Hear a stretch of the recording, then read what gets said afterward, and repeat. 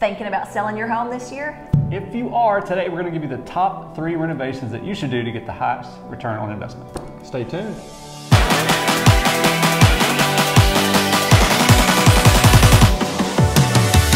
Hi, I'm Crystal. I'm Ethan. And I'm Brandon. Welcome to Monday Mortgage Matters. So like we said, if you're thinking about selling your home in 2020, today we're going to give you the top 3 renovations, according to NAR, that will give you the most return on your investment. Regardless of how long you're planning on staying in your home, it's very smart to know which renovations to do. That's right. Yeah. With the most bang for your buck, right? Right. Yeah. So we're going to get into what those are right now.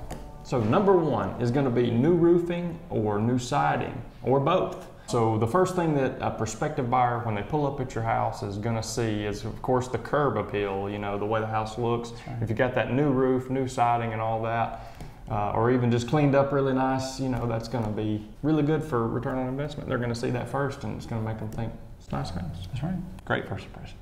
Number 2, new wood flooring. You don't want your potential buyer to walk in and see an old janky floor caving in, falling in, whatever. So you need to get that updated. That's right. That's right. Because the first thing they think is, how much am I going to have to spend to refinish or replace it?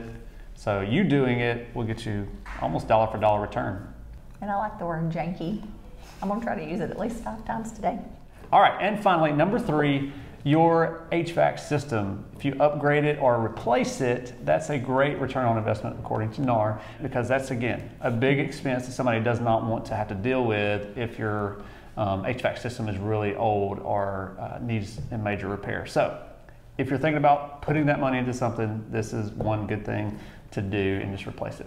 And we do hope that this information was helpful for you today. Just keep us in mind if you have any questions or whatever. Give us a call at 256-734-6012. Or you can reach us online at snydermortgageteam.com. So we hope you have a great Monday and a great rest of your week. Bye. Bye.